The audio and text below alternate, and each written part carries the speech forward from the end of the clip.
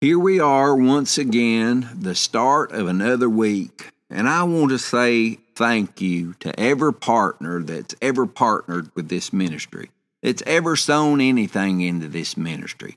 Thank you. Whether you're sowing your time, your prayer times, whether you're sharing these podcasts on your social media, or whether you're investing into the spread of this gospel, God's word all over this planet.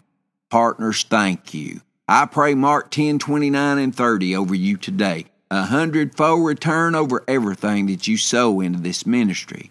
You know, a lot of people don't realize how important God's word is to people out here in the world that don't see any hope. They don't see any hope. And we are doing our dead level best to make sure that they have hope. A confident expectation in Him, in God, not in religion, not in me or anybody else, but in God's Word and the truth in God's Word. And that's the reason this study that we've been doing in this podcast is so important. And that's the reason I go out of my way to thank all the partners that help us, because, hey, look, we're in this together. And we're in a time in world history that we have never seen. And that is, you look around and see all the junk that's going on in this world, and you think, how did we get here? How are we going to overcome it? I'm going to tell you how we're going to overcome it. With faith in God. Believing what God's Word says above all opinion, and standing in that Word, and believing without a shadow of doubt that God's going to handle what comes against us, if we will stand in what He has said, what God has said. Now, this is week 25. It amazes me how quick time goes when you're doing something like this. Because day after day, I get stronger and stronger in who I am in Christ Jesus. And I know there are so many others out here that are getting this. Do you realize this podcast, up until today, September the 12th, 2022, up until this day, we have downloaded, or people have downloaded this podcast over 70,000 times. You know what that tells me? That there's people all over this world has gotten the truth in what God is saying to them, for them, and about them in His Word. And I thank God for it today. So listen to me. Download this phone app and get these podcasts. Listen to them over and over and find out who you are in Jesus Christ, your Lord and Savior. My prayers for today come out of Paul's prayers for the Ephesians. You know, Paul wanted the Ephesians, he desired for the Ephesians to have the knowledge and the understanding of depth of God's love. And that's my earnest prayer for everybody that walks the face of this planet, that they come to realize and know just how much God loves them, just how much He cares for them. And God wants us to see that and understand that. And how are we going to do that? We're going to do it through His Word. Thank God for His Word today. Ephesians 1:15 says, "Ever since I first heard of your strong faith in the Lord Jesus and your love for God's people everywhere, I've not stopped thanking God for you. I pray for you constantly, asking God, the glorious Father of our Lord Jesus Christ, to give you spiritual wisdom and insight so that you might grow in your knowledge of God. I pray that your hearts will be flooded with light so that you can understand the confident hope He has given to those He called, His holy people who are His rich and glorious inheritance. I also pray that you will understand the incredible greatness of God's power for us who believe Him. This is the same mighty power that raised Christ from the dead and seated Him in the place of honor at God's right hand in the heavenly realms. Now He is far above any ruler or authority or power or leader or anything else, not only in this world but also in the world to come. God has put all things under the authority of Christ and has made Him head over all things for the benefit of the church. And the church is His body. It is made full and complete by Christ, who fills all things everywhere with Himself. Ephesians 3:14 says, "When I think of all this, I fall to my knees and pray to the Father, the creator of everything in heaven and on earth. I pray that from his glorious, unlimited resources, he will empower you with inner strength through his Spirit. Then Christ will make his home in your hearts as you trust in him. Your roots will grow down into God's love and keep you strong. And may you have the power to understand, as all God's people should, how wide, how long, how high, and how deep his love is. May you experience the love of Christ, though it is too great to understand fully. Then you will be made complete with all the fullness of life and power that comes from God. Now all glory to God, who is able, through his mighty power at work within us, to accomplish infinitely more than we might ask or think. Glory to him in the church and in Christ Jesus through all generations, forever and ever. I pray this in Jesus' name. Amen. I thank God for his unmeasurable love, mercy, and grace that he has given to us and wants us to know it. Oh, I thank God for that today. And we're going to all see that and understand that and realize his love through his word. Let's see what God's word has to say today. Father, I thank you and I praise you, God, for your word. Guide me. Use me for your honor and your glory. Help me be the light, the vessel that you can shine through, that you can speak through today. Lord, touch my mind, touch my mouth. Help me be the light that you would have me to be. And I'll forever give you all the praise and glory for it all. In Jesus' holy name I pray. Amen. Now I want to go to Romans, the 15th chapter, in the 19th verse. It says, through mighty signs and wonders, by the power of the Spirit of God, so that from Jerusalem round about Illyricum, if I can say that right, and I have fully preached the gospel of Christ. Let me read this in the New Living and Amplified, because I want you to understand what God is saying through Paul here. It says, they were convinced by the power of miraculous signs and wonders and by the power of God's Spirit in this way. I have fully presented the good news of Christ from Jerusalem all the way to Illyricum.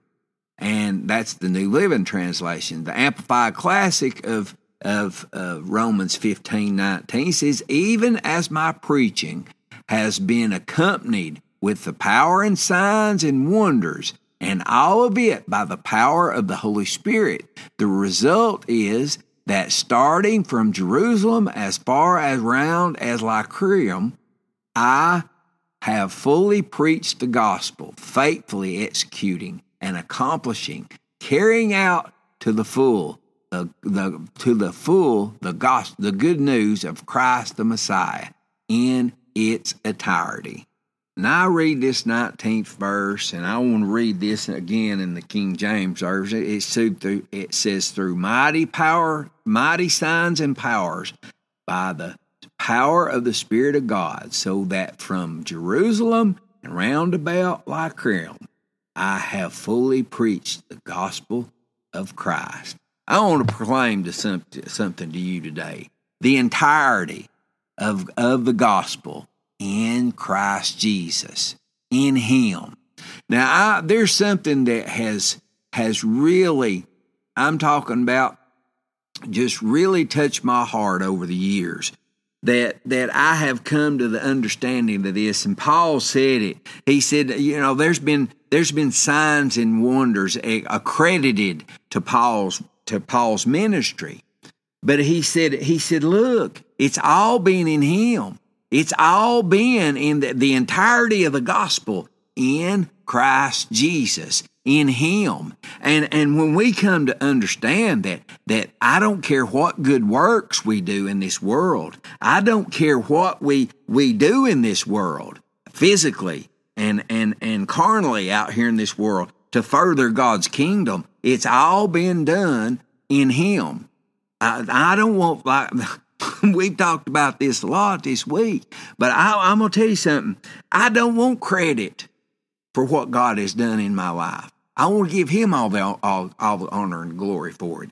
But let me reinforce what I've been talking about. We have got to stand up and be seen as who we are in Christ. We've got to stand up so the world can see God in us, in the entirety of the gospel, in him, and the working of that gospel through the born-again children of God in Christ Jesus, our Lord and Savior.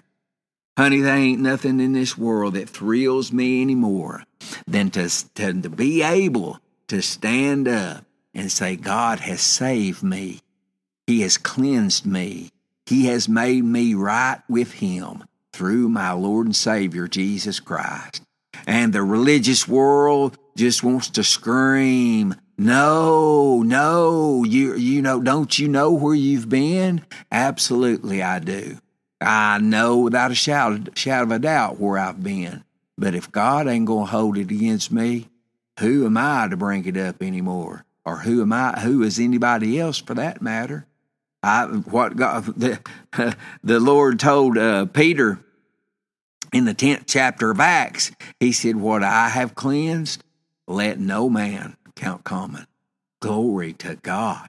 The entirety of the gospel in him. In him.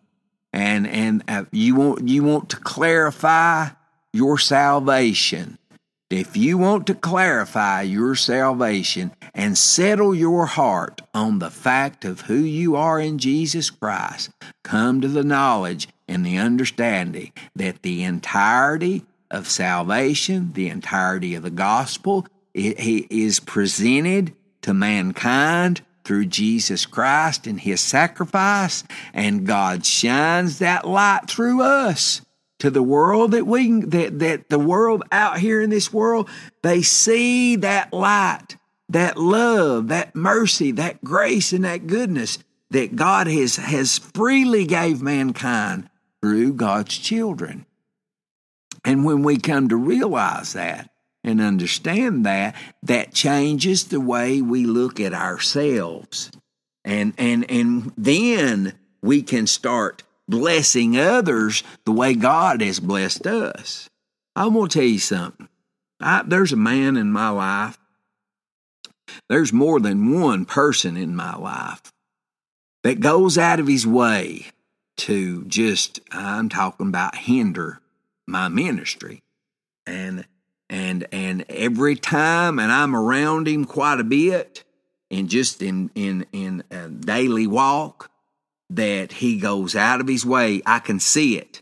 I'm not saying that I have any special power. I just see in his actions the way he does and how he speaks, and the things that come up when he's around, that he works against me. He works against this ministry.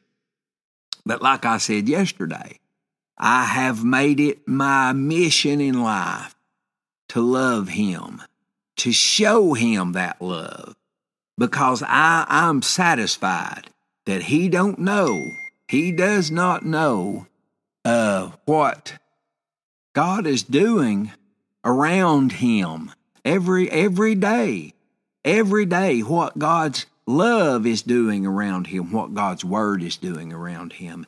And God has given me a love in my heart for that man, that I'm going to see him born again if he's not born again. And if he is born again, I'm going to see a complete change in how he goes on and acts in the world that we both are intermingled in. Oh, I thank God for that. I thank God to know and understand that the entirety of Jesus Christ's ministry is wrapped up. The entirety of the gospel is in him. And the world sees that gospel, sees that good news through us. And the people that stand in the way of all this, sooner or later, they're going to see God in us if they'll just turn around and open their eyes. But I'm going to tell you something. How does that How does that work? How does people see us in who we are in Jesus Christ? It's when we allow ourselves to find out who He has made us to be, what He has made us to be, and how we have come to a place that we allow His love and His mercy and His grace to flow through us to other people, even though those other people may be working against us. I've seen it happen over and over in my life. I've seen people work against us out here in the world, seen people work against the church, and seen how God's love can change their hearts so that they come to realize and understand that what we have, they decide they won't. There's people in that jail over there every day for the last 4 years. They've saw God in this ministry because I go in there presenting the good news of God, the good news of Jesus Christ. I'm not in there telling them how they've screwed up. They don't need to know. They don't need to be told that. They know.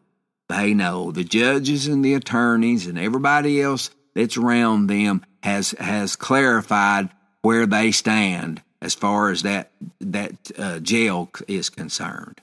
No, what I'm in there to do is to show them what God can do in their lives if they'll let Him. What He's done in my life, He'll do for them. And that's it in a nutshell. Paul, he wanted the people to know and understand. Listen to this again.